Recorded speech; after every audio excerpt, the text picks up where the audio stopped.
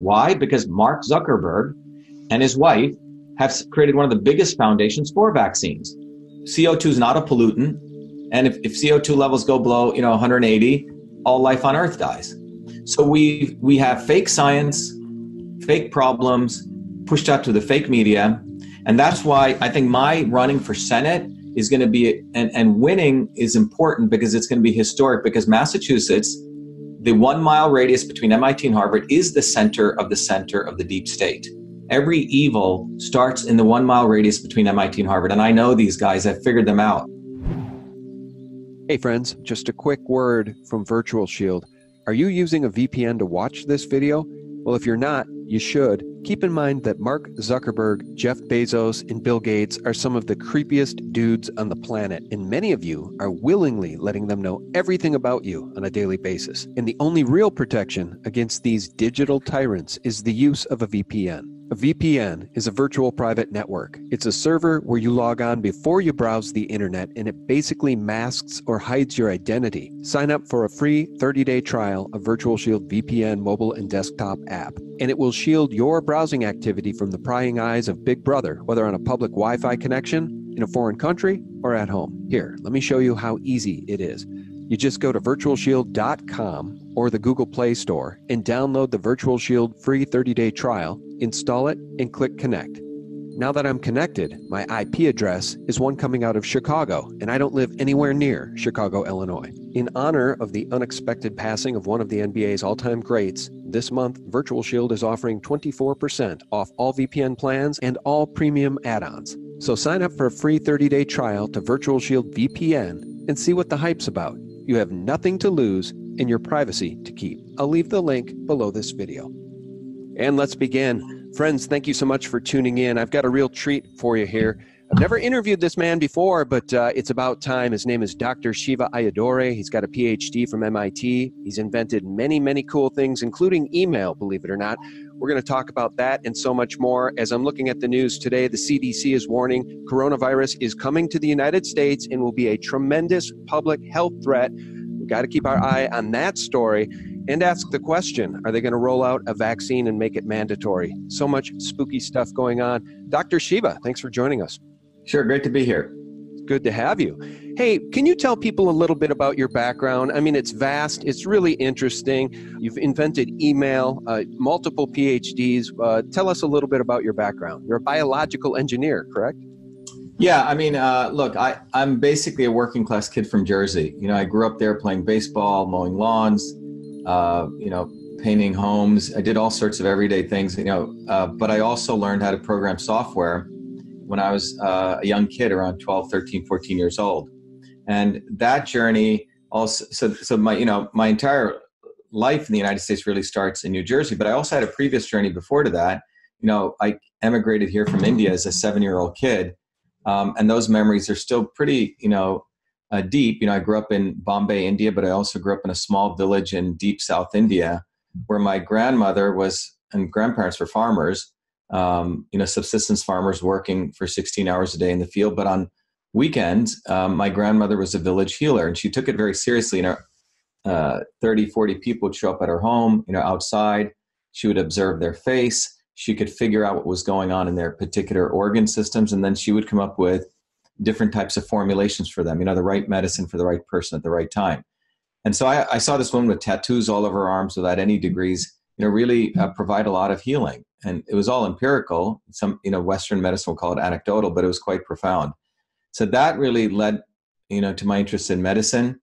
But I also grew up in India, which had a caste system. Some people may be aware of it. I guess the closest is think about the blue bloods of Boston, right? Who think they're the snobs and they know better than everyone else. India has that, probably in some ways had it formalized, which was called the caste system. And we were considered the untouchables, sort of the bottom, quote unquote, on the bottom. So the fact that my parents even made it here in 1970 is quite extraordinary and really tells a lot about who they are. Right. So, but anyway, I grew up in Jersey. And by the time I was 14, because of the background that I came from, I really saw America as an amazing opportunity. And I saw how much my parents struggled. So in many ways, I honored them and I worked hard. And by the time I was 14, I'd finished up calculus in ninth grade. My high school had no other courses. And I was very fortunate my mother saw this little article in a New York newspaper which said that there was a professor at New York University who was going to select 40 students. This is in 78 now. And those students would have the opportunity to study an intensive computer science program. And so I was lucky. I got selected, and my mom would drop me off in Newark, which is a train station. As a 14-year-old kid, I'd take it into New York, graduated top of the class. And then after I finished, it was an intensive summer Navy SEAL type, really intense program. I came back, and I had some high school courses left. And then I got introduced to a scientist at what is now known as Rutgers Medical School, Dr. Les Michelson. And Les is still, now he's the head of high performance computing at Rutgers. And he saw talent in me and my willingness to work hard. He said, look, I'll let you work here. You'll be treated as a professional. Everyone in the lab there was probably 30, 40, 50 years older than me, 60 years older than me. And he goes, you'll be given, and we'll give you different projects. One of the project was to use my computing capabilities to look at data. At that time, Rutgers, working with Montefiore Hospital in New York, had some of the best data on why babies were dying in their sleep pattern data. Oh, SIDS. SIDS, yeah. And so the idea was, could you look at 48-hour sleep data? Babies, by the way, have 6 states of sleep. And could you correlate that and predict when the baby, has an apnea, where it stops breathing? So that was one of the projects I worked on. In fact, that resulted in a paper that I later published at one of the big medical conferences. In parallel to that, I had this very other interesting opportunity that was granted to me. In those days, if you go back to 1978, in these big organizations, a medical school or universities or any major organization, there were 2 methods of communication.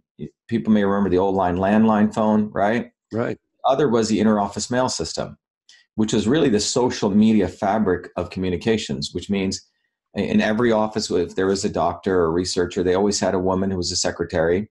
She sat outside of his office, or they had another office space. She had a desk, and on that desk she had an inbox, an outbox, physical, boxes, carbon copies, folders. Yeah, she had carbon paper. She had little clips. Yeah, she had a big typewriter, so she'd click away and she'd write this thing called the memo. The memo was the medium of organization in offices. The memo had very typical structure. It had memorandum, to, from, subject. You could add a carbon paper if you wanted to send it to another person. That was called a CC, or sometimes you blind CC'd someone. And this memo, sometimes you had an attachment with a paper clip. So if I was going to hire you, I'd say, I'm thinking of hiring, blah, blah, blah. I'd like to, and I would CC my boss, attach your resume, and I'd circulate it around the office, and people would provide comments, right? That's how business got done. It was a medium for business, and if you were applying for grants. I was asked to convert that entire complicated system, not simply exchanging text messages. Those old mainframes, you could do simple like Morse code, short text messages, but not this, what I'm talking about. And I was asked to convert that entire system to the electronic form. And it became sort of it was a labor of love. I used to, work until 2, 3 in the morning. And I wrote 50,000 lines of code in a program in a language called Fortran, which wasn't designed for text. And I created all these features. My customers were these secretaries, who, by the way, the old men in their lab coats thought these people were in some ways inferior, right? They could never move from the typewriter to the keyboard. But to me, they became my customers. I learned all their features, what they wanted. And I named that system email, a term never used before in the English language. It wasn't an obvious term. And the only reason I called it that is the operating system only allowed 5 characters, and it was in uppercase because of Fortran language, everything was written in uppercase. And then I won one of the Westinghouse Science Awards, which was considered one of the baby nobles of that time. And then this was before I came to MIT. When I came to MIT, they listed 3 interesting people out of the 1,041 students, and this was in September of '81, who had done something of note. And I was one of the kids listed there for inventing this email system. And I didn't think a lot about it. I was always brought up to be a very humble Indian kid. And in fact, that year I went to the president's house because I was elected student body president. And he said, Shiva, it's unfortunate the Supreme Court doesn't recognize software patents. He was Reagan's advisor at the time. And he said, you should copyright it. Because in 1980, which I didn't know, the Copyright Act of 1976, which only protected, music and written work, was also amended to become the Software Act of 1980. So you could use copyright law to protect software. Okay, so I wrote away for all the papers, got it, submitted it. My parents weren't lawyers. I did it on my own. On August 30th, 1982, I was given the first U.S. copyright for email, officially recognizing me as the inventor of email, given that was the only way to protect software inventions. So that's the story of the invention of email. Never promoted it. There was a newspaper clipping that came out of the local newspaper. Then I, went on to MIT. I was very interested in medicine. Even when I was working at that institute, it was always an interest in medicine. In some ways, the email project was a nice distraction. But I found out that, in medicine, Western medicine treats the body as parts, right? They don't look at the ankle bones connected to the foot bone. Right. There's a reason for this. So I ended up going in and out of MIT, as I shared, did 4 degrees, my PhD in a field called biological engineering, my undergraduate in electrical engineering and computer science, went and started a company, came back, ended up doing 2 master's degrees, one in design. I actually do a ton of graphic design and visual design out of the MIT Media Lab. And I also got another master's in applied mechanics, mechanical engineering. And then I went and started a company, interesting enough, again in email. In 93, if you remember, during 78, when I invented email in 93, email was really used, you may remember this, it was really an office application. Right? People used to set up local area networks, and people created other, variants on what I had done, but it was in the office theme. But in 93, if you remember, what happened was the World Wide Web came, which really put a front end on the internet, a web-based front end. And so a lot of these email programs started appearing in the web-based front end, like Gmail and Yahoo and AOL, right? And so email went from being an office application to becoming a consumer application in 93. And you see this explosive growth in email. And at that time, interesting enough, my PhD work was in a field of AI called pattern analysis. In some ways, AI is a subfield of pattern analysis. And I was looking at ways to analyze all different kinds of patterns, be it, ultrasonic signal, be it a speech pattern, be it handwriting, and documents. And I was coming across this general theory of pattern analysis, and I built all these very nice tools. And in 93, I got a call from a guy who said, hey, look, you should participate in a contest the White House is sponsoring. So in 93, what was happening was as email volume was exploding, one of the first people to recognize the pains of email was the U.S. White House, and that's when Clinton was there.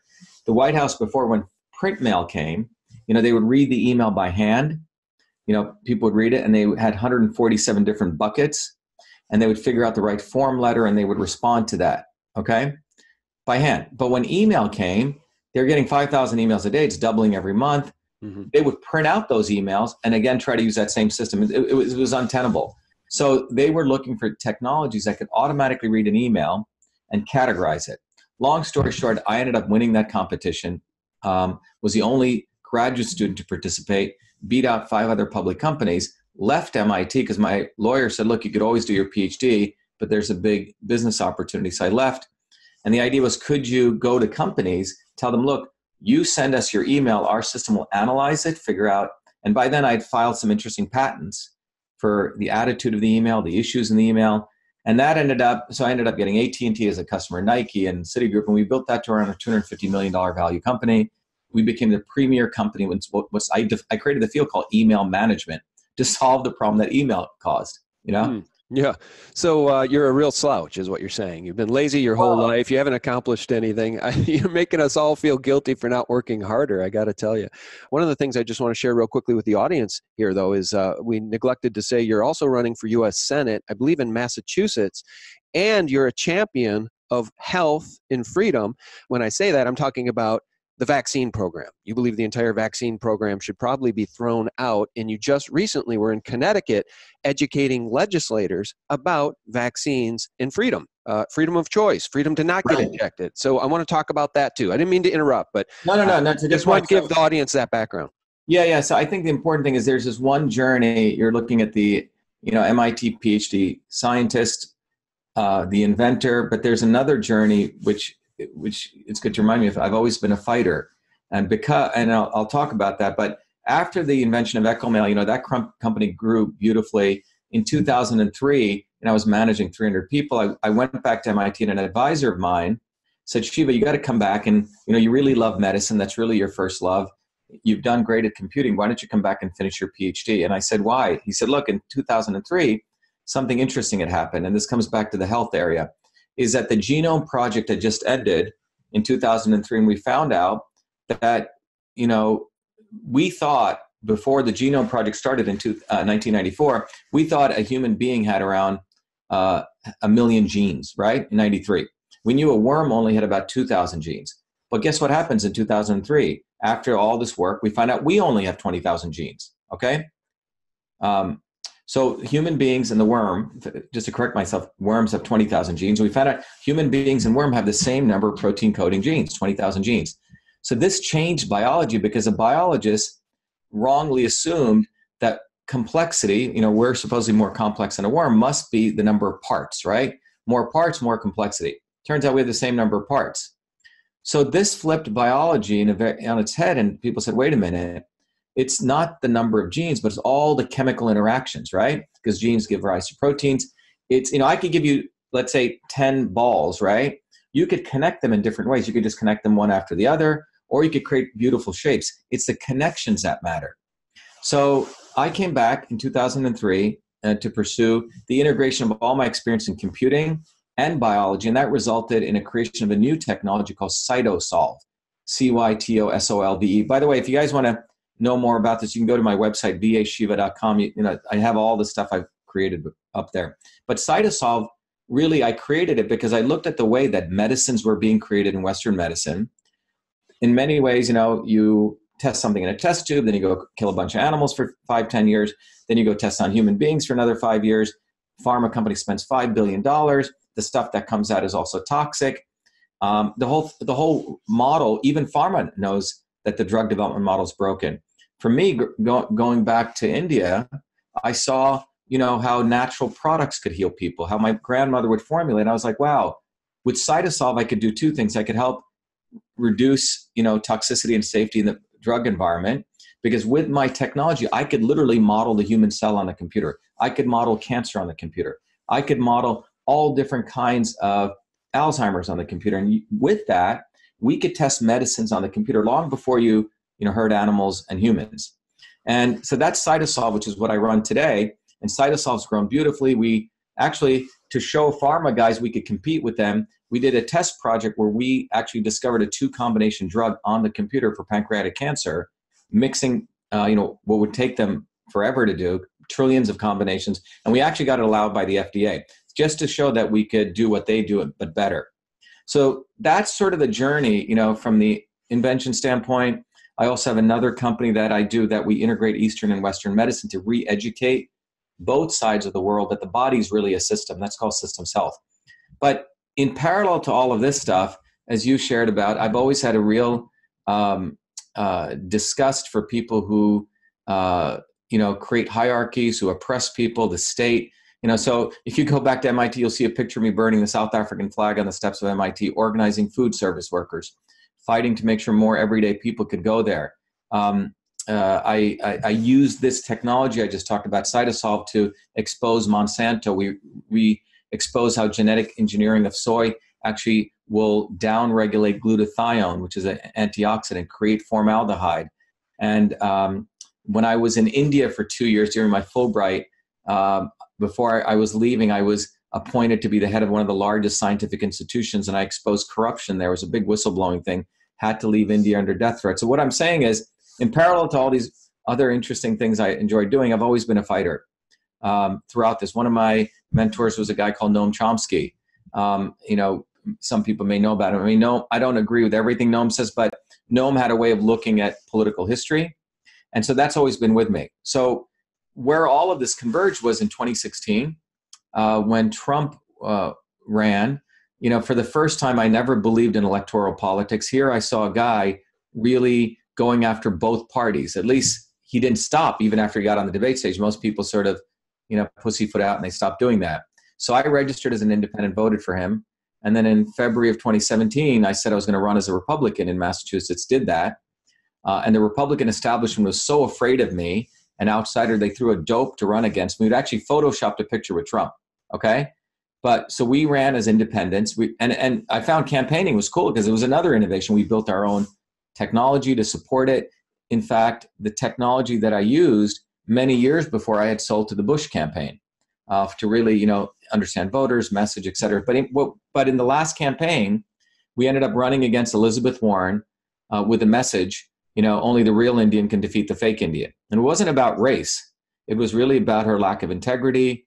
And the GOP establishment and the Democrats colluded against us to not even put me on the debate stage, which was illegal. And just to give you at the end, the net of it was we got about 100,000 votes, 5 times more than any U.S. Senate candidate in Massachusetts history, was polling at around 60% visibility, 10% favorability, more than any candidate. And we did this with, $200,000 and the technology I built. So that is, my activism journey. When we decided to run in this campaign, which is coming up, I'm running as a Republican. One of the big issues that came up was vaccines. I got a call about a year ago to come down to Florida. And my area of research is the immune system. My PhD work was in that, et cetera. And when I went to speak, one of the guys who's been fighting this is Andy Wakefield.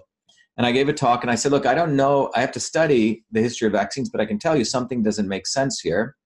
And what I shared with Wakefield was I said, Andy, you guys have been fighting this for 10, 15 years, but there's no science here.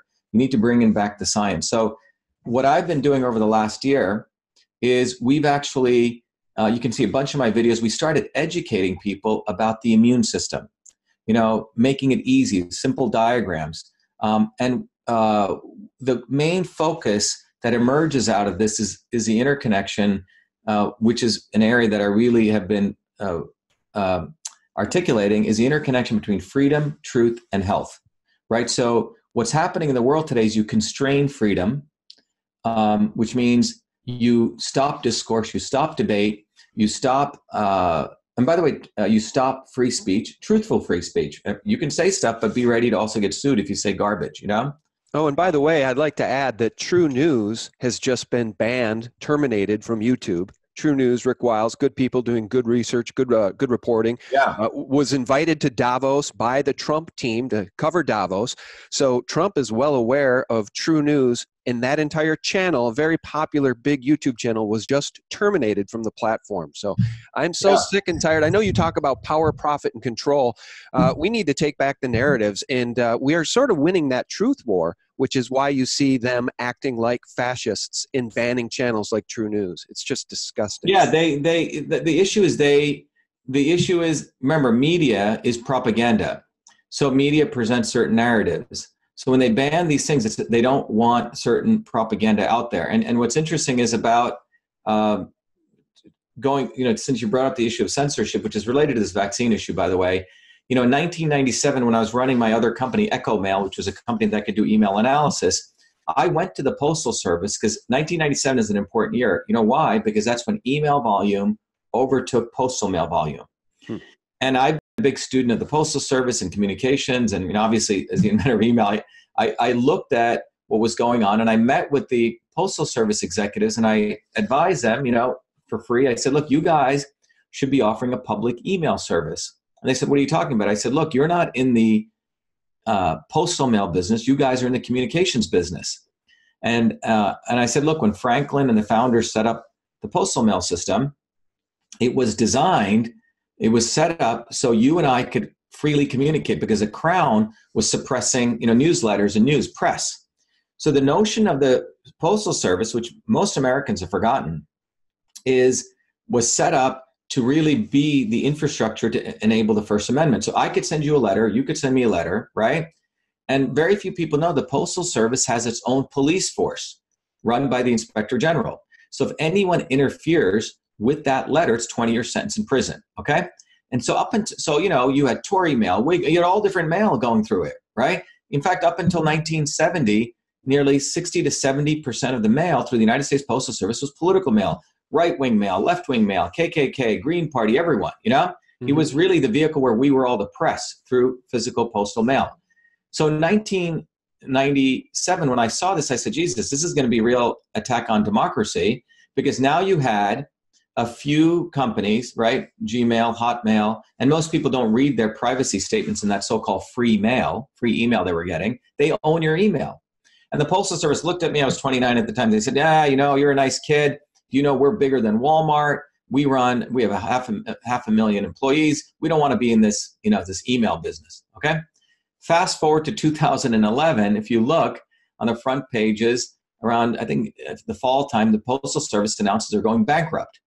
So I gave a scathing interview to Fast Company in Time. And I said, look, these guys should listen to me. I have a solution. They could make billions of dollars by, providing digital services. And it was such a blistering attack. The Inspector General, not the Postmaster General who runs the Postal Service, but the Inspector General who audits him, called me. And he said, Shiva, I want to understand what you're talking about. Why are you attacking us? Anyway, he commissioned me to write 2 reports. I was paid really well. And I showed them how they could make billions by offering a public mail service and the email management, and more billions if they got into a range of digital services.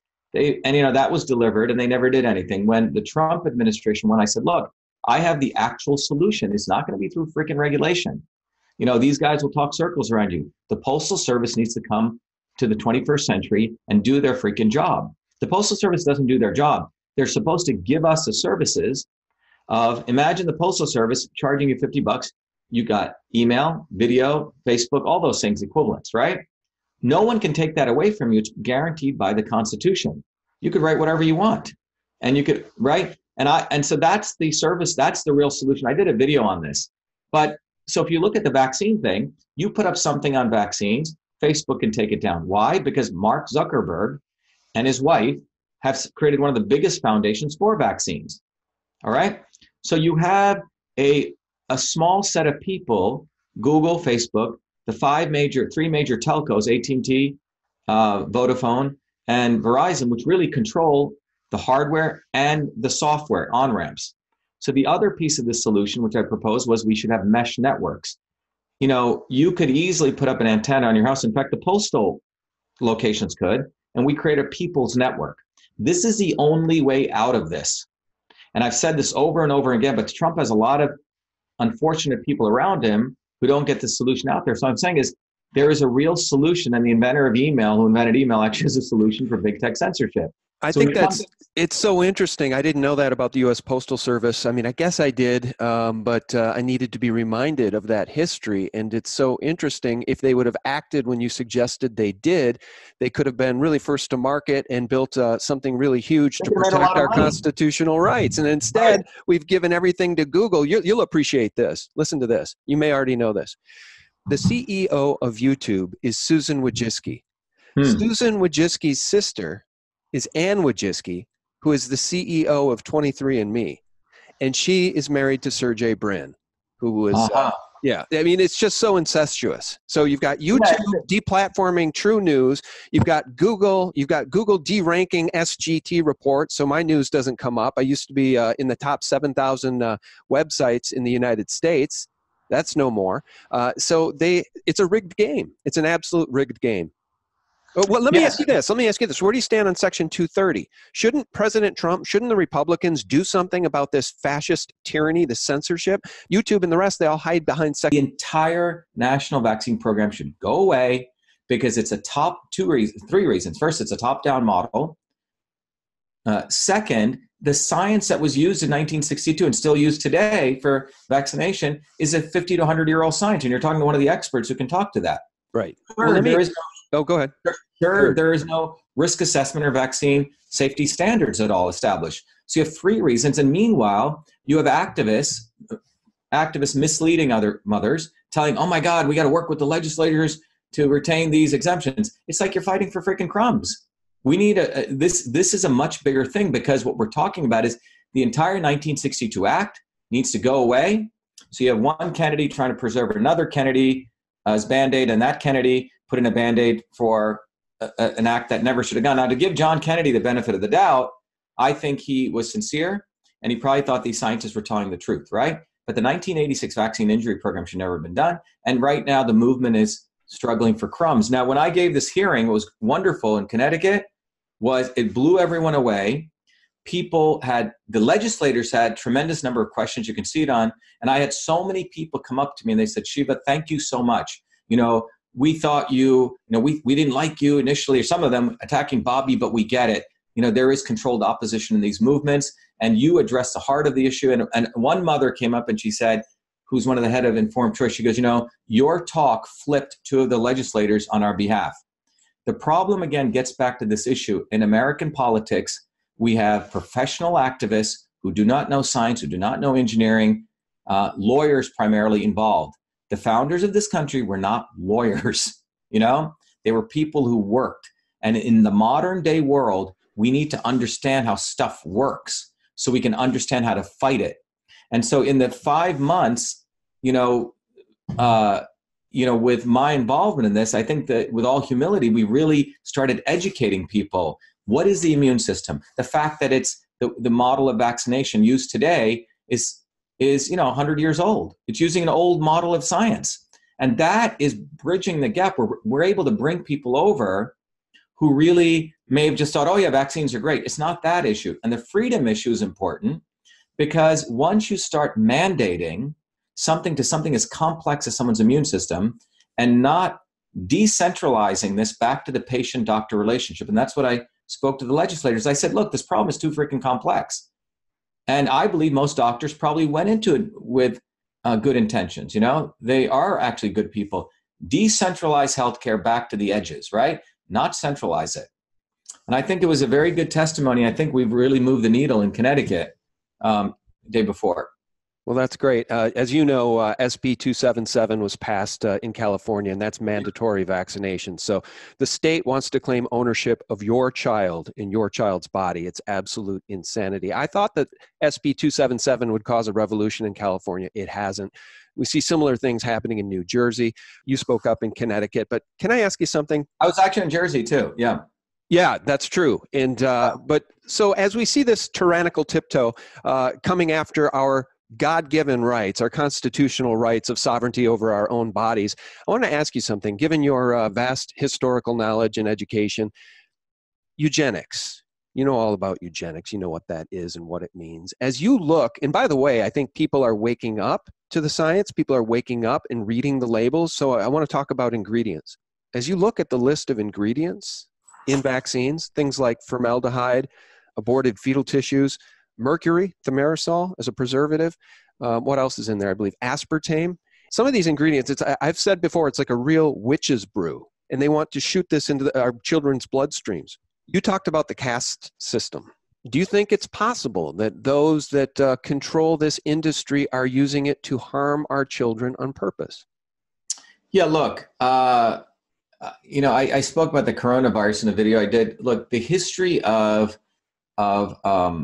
people in power using biologics or biological warfare to go after an enemy goes back to 600 BC. You can see it. There's a video I did going. So the broad notion of people in power using biology to go attack their own people goes back a long time. Okay, recent times, ancient times. So the issue is, do the people in power see us as their enemy, right? What do they see us as? So if that's the case, anything is possible, right? What people use to oppress and suppress people. So this is, just in some ways, and from a very objective way, definitely. So that's why if you look at what's going on, I'll tell you something that I do believe, and I put it there as a question. If you look at what's going on in China, okay, China, here's about 1.4 billion people. If you just go look at the news about 6 months ago, Hong Kong, people are protesting there, right? Massive. This is a major issue for China because in China, if you protest, you get shot, right? Or you get thrown in jail. What people don't know about is in Wuhan, everyone should go look this up. In Wuhan, which is the city in the Hubei province, right, where the coronavirus was first detected, right? What people don't understand is 6 months before that, there were massive protests in Wuhan. Did you know that? No, I did not. You know what they were for?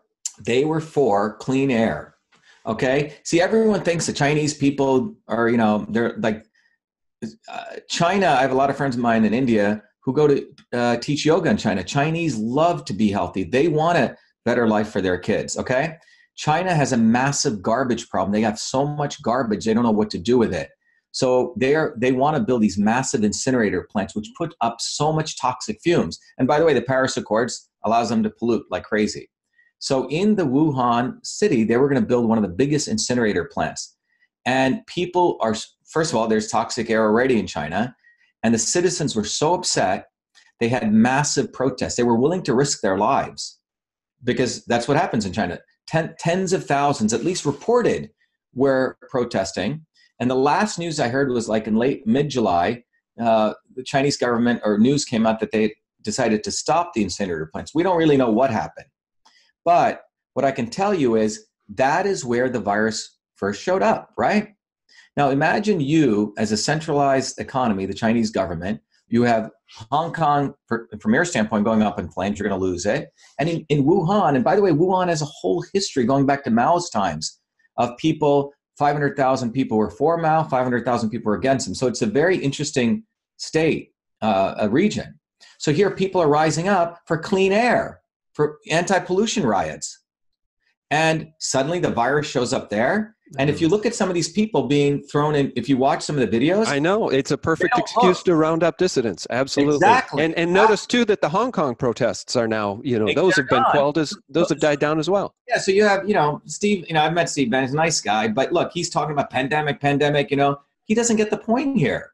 The Chinese government will use anything on its enemy, like has been going on for since 600 BC. So they view their people as enemies.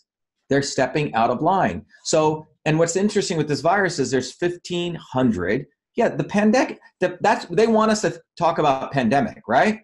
That's not the freaking issue here. The issue here is the immune system, by the way, is quite strong. It can withstand a lot. This virus is very similar to the SARS virus, okay? Except for around 1,500 nucleotides. And if you, from a biological engineering standpoint, that virus has a much stickier level relationship to the cell surface through one of the AC2 receptors. This is one of the theories that it's emerging. So bottom line, it has a higher infectivity rate, okay? Right. So it'll spread, but a low mortality rate, okay, 2%. But the issue here is that's not even the point. The point is the two biggest protests that China, and there may have been more, are off the pages. They have an amazing excuse. We don't hear about Hong Kong. We don't hear about very few. I mean, the New York Times had one article in there about the Wuhan thing, and I started looking at this. And when you connect the dots, this is the Chinese government. I call it a term, biomedia warfare, where biology and media are being integrated. So the media is they have the media talking about pandemic, right? Biology, but the real issue is they've used it, in my view, to go after dissidents. Okay. That's what I think happened. So to here in the United States, what I find fascinating is, if you want to look at some interesting coincidences, 1950s is when the polio vaccine got created, right? Well, what also was taking place in 1950? The McCarthy era, right? So if you think about the history of human health in the United States over the last 150 years, in the late 1800s, there were massive workers' protests in this country, okay? Everyday working people fighting for their rights. And people's names we don't even know, not Democrats or Republicans, it was bottoms up. In the late 1800s, we had the Haymarket riots where 3 American workers were shot. And in commemoration of them, it's called May Day. American Workers' Day started here. It wasn't a Soviet Union day. And it spread all over the world. Reagan changed it to Law Day. But the reason I'm bringing this up, the late 1800s, that workers' movements demanded, ending child labor, demanded sanitation, demanded, all clean water. That workers' movement is what led to all the gains that FDR and these elites had to throw people, because they were going to have a revolution on their hands in the 1930s. So they gave people all those, gains, right? Sanitation, refrigeration. And that's when you see the amount of infectious diseases starting in 1900s go from 14 out of 100,000. By the time, even to the 1950s, 1 out of 200,000. So we had already gotten rid of 98% of infectious diseases. Forget medical interventions.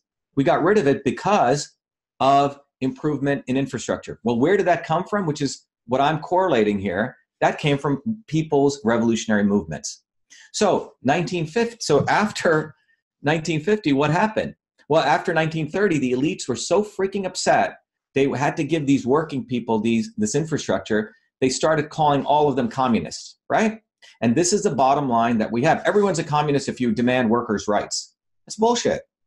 So in the 1950s, massive, we called the Red Scare begins, right? Because what's happened is the elites in this country had the fear of God put into them when people bottoms up rose up and they got that infrastructure. And then, isn't it interesting, starting in 1950, the vaccination program starting, right? So I find it fascinating. You're vaccinating the hell out of people starting around 1950. At the same time, you see the destruction of the American workers' movement in this country. There's not been any serious mass movements. You rise up to do a mass movement, you're called a commie, right? So that's what's happened. And I find, so for me, when I look at this vaccine movement, first and you can apply this paradigm. I have a book coming out, by the way, called Climate of Science, which talks about this and a bunch of other issues. We constrain freedom. You eliminate discourse. So in academia, you get rid of all the rabble-rousers. You only get the robots who can get the grants. So now truth is constrained. And when truth is constrained, you impose, instead of scientific method, you use scientific consensus, right? So it doesn't matter. So 97% of people could say the sun goes around the earth, but it doesn't matter that one guy has the evidence it doesn't, right? That's what we're heading to. And then when truth is constrained, you create a fake problem and a fake solution, because the politicians and the lawyer class have become so corrupt, they can't implement infrastructure anymore, like we did in the 1900s, you say? So they create a fake problem. Oh, the problem is CO2. We got to lower CO2. That's the problem, not pollution. Oh, we got to vaccinate. UN Agenda 2030. UN Agenda 2030, yeah. And you mentioned the Paris Accords. Isn't that interesting? They want to save us. They want to save the planet from quote-unquote global warming, all invented by the Club of Rome, by the way. And right. Meanwhile, China gets to pollute their asses off while we have to deindustrialize. Isn't that a beautiful, it's just, it's madness. Well, there's a nice video I have there explaining the entire Paris Accords. I think it's got about 2 million views. It's just not on a pen and a whiteboard.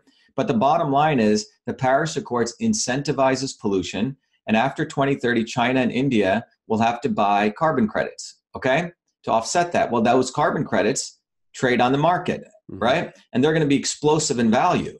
So a bunch of people are going to become trillionaires. The entire thing is a racket. But and no one wants to talk about pollution. I think at least 7 million people die a year of air pollution in the world. Right. So we're not talking about pollution. China gets to pollute. India gets to pollute. CO2 is not a pollutant. And if CO2 levels go below, 180, all life on Earth dies. So we have fake science, fake problems pushed out to the fake media. And that's why I think my running for Senate is going to be, and winning is important because it's going to be historic, because Massachusetts, the 1 mile radius between MIT and Harvard, is the center of the deep state. And so a guy like me, first of all, a guy like me should never even made it here, coming from an untouchable class in India, right? Guy like me getting 4 degrees should never occurred. And a guy like me who's able to articulate this and educate people is danger. And that's why we need to win in Massachusetts, because I believe my winning in Massachusetts will be equal or bigger than the Trump victory. Because it's basically, wait a minute, this guy's one of us. He's a working class kid from New Jersey, and he's speaking for us. So all of your people listening to this need to understand that every elite, every global you can probably trace every massive stock crash of every economic to some professor at Harvard. Every evil starts in the 1 mile radius between MIT and Harvard. And I know these guys, I've figured them out. And I think my winning is a winning for everyone, because no one's ever had an everyday person like me win for them. And in many ways, I reflect the founders of this country. And I only want to do it for 1 term and then go back to the farm. I have enough stuff to do. The legal class has no other things to do. So we live in a very interesting time, but we live in a time of liberation, extreme opportunity for liberation, but we also live in a time of extreme opportunity for the dark ages. And so that's why I'm running for Senate. It's my way of giving back to a country that's given me so much. You're a really interesting guy. And I think any jury rigging or any nefarious activities that were taking place against your campaign, even by the GOP last time you ran, take comfort in the fact that the same exact stuff happened to Rand Paul and Ron Paul when he was running for president. Completely ignored by the media, completely discounted and slandered at every opportunity. I think before we let you go, I would just like to get your thoughts here on the coronavirus. The CDC, by the way, the CDC owns patents on these vaccines. There's nothing more, in my view, nefarious and riddled with conflicts of interests than the vaccine Big Pharma program.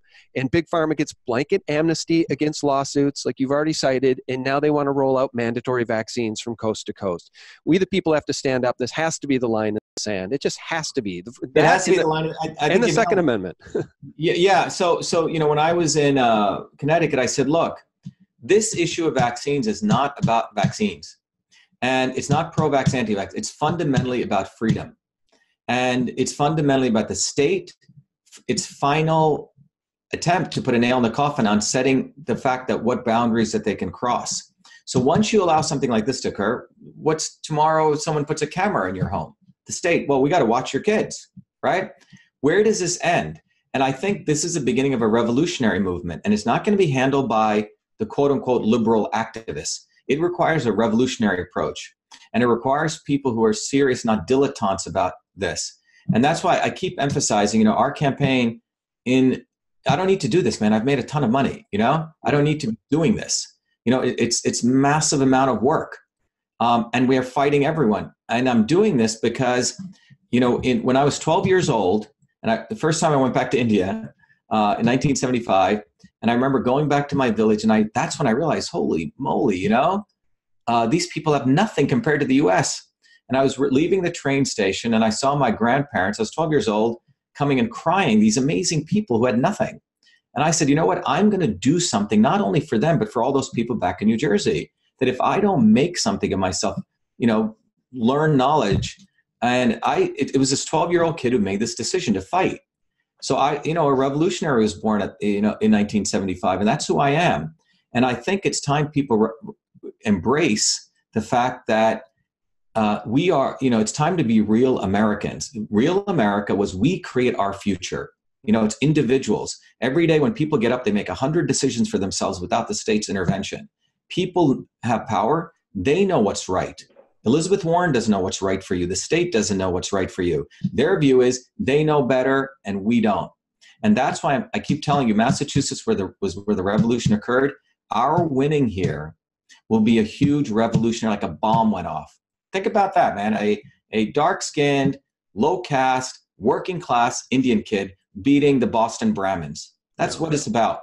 And they are the snobs. They have there's 3 lawyers running against me. Markey, lawyer, Joe Kennedy, lawyer, and then they just threw a GOP rhino swamp creature against me, right? Because they didn't want to clear the way. So it's the lawyers versus the producers. That's what we are. We produce stuff. I make things every day. And it's time that Americans woke up and stopped voting lawyers in, stop voting the political class in. So everyone, if they're crying, they can't be victims because they put these people in power. And there's a huge opportunity because by winning in Massachusetts, I'm going to tell you, I'm only going to serve 1 term. We'll set off a wave. People say, holy God, that guy won in Massachusetts. We can win. People need victories, and Massachusetts is the center of the deep state. All right. By winning here, it'll be explosive. Tell people how they can support you. What is the website for your Massachusetts run for Senate and any of your other websites? Yeah, so people should go to Shiva for Senate. I don't know if you want me to share, I can bring it up. Sure. So one site you can go to is, you guys can go to Shiva for Senate. Let me bring this up here. And Shiva for Senate is our website, which is really for the campaign. And if you go there, you can donate, you can get on the bus. We also have a manifesto, which everyone can read, which really lays out what I'm actually standing for.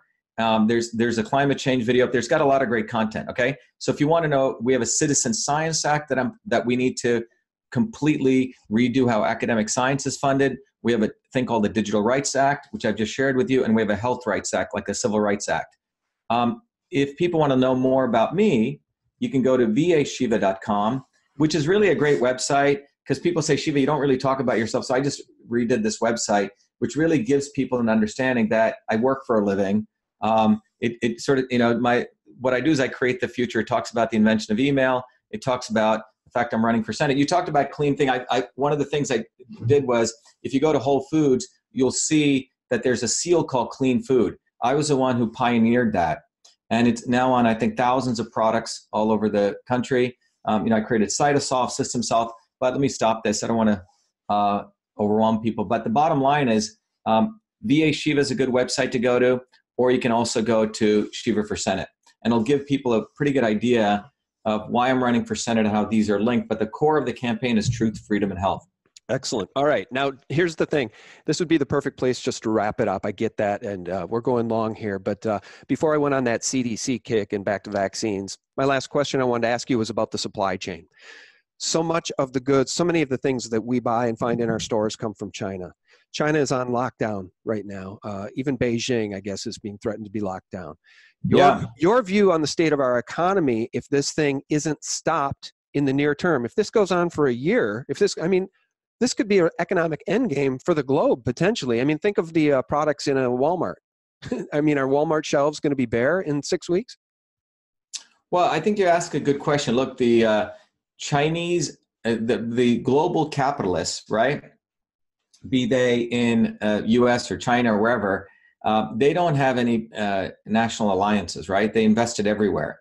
So Walmart's goal is to get the cheapest goods, right? So you have this phenomenon where global capitalism and the forces of capitalism were very good at lowering cost. I mean, you could ship stuff from China to here at such efficient rates. So I think that entire supply chain is obviously important, but we have to look at what is the supply we're getting from there, okay? There's a lot of junk in Walmart, okay? Right. So I think it's not a bad thing, man. Trump has put policies in to move manufacturing here. That's right. I think if you look at the concept of local, right? I've always wondered, people buy these toys that last forever, right? Plastic. Well, what about you support your local toy manufacturer here? Maybe it doesn't last forever. Maybe it's made of some biodegradable organic material, right? And toys used to fall apart, right? So, or handmade stuff locally used to last forever, right? So I think this is not all a bad thing. I think what's fundamentally happening, in my view, is that the Chinese working people who've been freaking abused by global capitalism are rising up. And this is what we're seeing. We're seeing a revolution take place in China, in my view. And there is going to be, as you say, an explosive effect, but it's going to be a good thing in many ways. It's going to have a chance to reset. I mean, if you look at the economy I was just talking to an amazing economist this morning. Much of it is a fake economy, man. It's a fake economy. The Fed controls money supply, which artificially gives people access to capital when it's not even based on anything tangible. So I think a good reset is in order. So I think people should be getting excited in many ways and getting ready for massive change and realizing that what does matter is what you do with your hands and your mind. He who produces stuff, not he who lives off other people's material, like this lawyer and political class. And China, has taken massive advantage of its people for a long time, destroyed their air, destroyed their water, destroyed everything. And I think that's what's really going on. That's the heart of this issue, which we need to really talk about. I think it's all good. Yeah, well, I like your optimism, and I concur about President Trump putting in place some policies to bring manufacturing back, because as I've said many times, I think we're real blessed because the Wicked Witch, had she gotten into the Oval Office, would have really put the final nails in our coffin and rolled out her George Soros globalist view of the world in this country. Well, they would have just consolidated power even more. We would, but I think the opportunity we have is Trump. I don't know him personally, but what his win was a big hole that was put into the wall, right, of the deep state. And it gives us an opportunity to tear more of it down, and that's what we should be doing. Yeah, so amen. I think we live in awesome times, man. I think people should be excited and getting ready to become citizens again. Yeah, well, people can feel it. This great awakening is real. So, guys, let's support Dr. Shiva in his run for U.S. Senate in Massachusetts. I'll leave the link to his website for that below. And I really appreciate your voice, your courage. Thanks for fighting. Hey, I mean, you're right. You're rich. You don't have to do this. So I really appreciate you fighting for all of us, for liberty. Well, I earned it, man. I didn't get a $50 million trust fund, okay? Yeah. So, and like you, American people are hardworking people. We have to go back to our roots, which is we create the future. And there are other people trying to control our future. That's what the opportunities. We got to get rid of those people and start creating our own futures again. Yeah. I concur. All right, guys, thank you so much for listening. And Dr. Shiva Ayyadurai, thank you so much for your time. Great, thank you. All right. And guys, thanks so much for tuning in. We really appreciate all of you.